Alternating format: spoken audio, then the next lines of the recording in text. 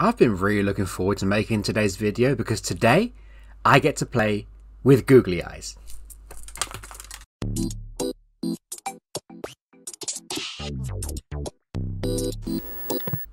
You know what? That was a really bad idea. My god. They're actually everywhere. Anyway, I'm Anthony at Chaos Rogue Designs. Hello. Today I'm going to be showing you guys how to make rivets and screws with EVA foam and googly eyes as well. These things I'm going to show you, well, honestly the googly eye thing is like, it's basically a meme at this point. But I'll be showing you how to make rivets and screws with googly eyes, with foam, and with my personal favourite foam clay as well. Anyway, I need to clean this room up a little bit, so let's get on with it. The first method is almost a meme at this point, but yes, the humble googly eye. Now these are awesome for imitating a rivet or smooth screw head. You can get a lot of them for relatively cheap, and they are so good because they have a nice domed surface and the edges are curved as well.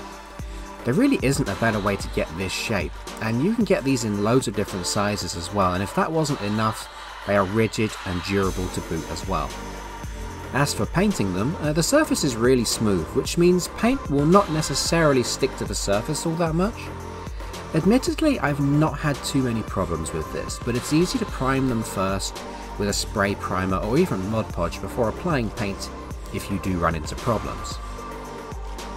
Just one quick tip, if you're spraying them, these are so light you're going to blow them all over the place with the air from a spray can, so stick them to the sticky side of some tape first and then secure that tape to whatever surface you're going to be painting on.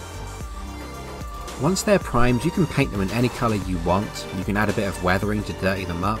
I mean, there really is a myriad of reasons why these are so popular for cosplayers and prop makers.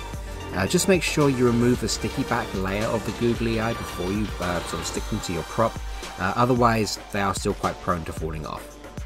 Now, I didn't just make this whole video to tell you to paint some googly eyes, even though that is pretty fun.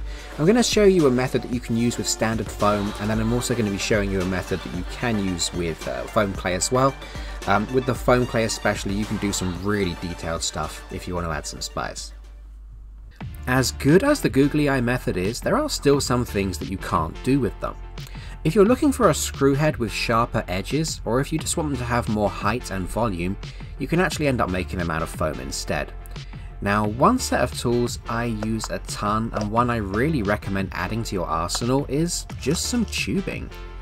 You can buy packs of metal tubing offcuts on eBay. Now, even a quick look just now, there's one that sold 200 plus packs for $6.99, and these honestly look very similar to what I have.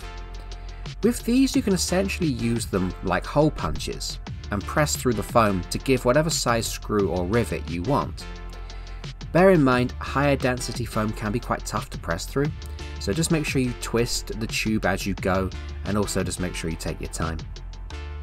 You can even use plastic tube to do this, although if you do decide to go down that route, you're going to need to get creative, as that tube will probably need sharpening first.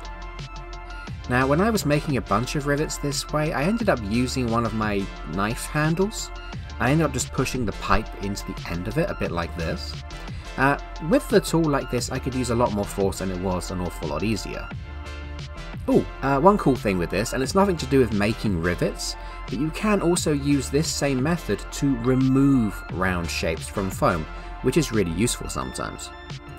Alright, now of course I saved the best for last. Now finally we're at my favourite method, and this is one you can use to make some really smart screw heads. Now, I'm going to be using this stuff. This is foam clay. Now this material is pretty inexpensive, surprisingly, for how much you get. It comes in this sort of wet form. It feels a little bit like spongy clay. Now, when it dries in the air for a few hours, it hardens up and closely resembles EVA foam that we're used to working with. I have seen a few complaints from people online struggling to keep this stuff smooth. Now, foam clay dries in open air and heat. You need to keep this stuff sealed at all times when you aren't using it. Now, we've bought foam clay from a couple of places, and both have the clay in a bag inside a plastic bucket. So when you're kind of opening and closing the container, just take your time to push any air out and seal that bag before you put the lid back on. I have seen some methods online on how to get lumpy foam to become soft again, but I can't really comment on them as I've not really had that issue. Now this stuff is awesome because all of a sudden we have control over absolutely everything. What you're going to want to do is roll out some of the clay, a little bit like pastry I guess, until it's the thickness that you want. Now you can use some tubing like I mentioned earlier, but honestly anything round will do, and just press. It is effortless to push through this material, and if what you pressed out is a little bit too thick or thin, just press it back into the clay and try again. Now if you've pressed a tube through, the shape you've made will have nice rounded edges, and from here you can score the surface or add anything on top that you want. Now I usually score in a line across the top with a metal ruler or a knife, but you can even use something like an Allen key or a screwdriver to make very distinct and quite mechanical looking sort of indentations.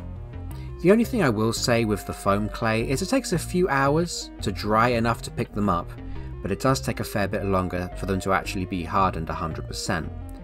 You can leave foam clay in an airing cupboard to speed up the process if needs be, but I think this wait time is a small price to pay for the results. Honestly, I think that covers more or less anything today, so I hope you enjoyed the video and I hope you learned something useful. If you've made it this far through the video, I presume you did like it, so please like the video and subscribe if you're new around here for more awesome prop making and cosplay content. But until next time, take it easy.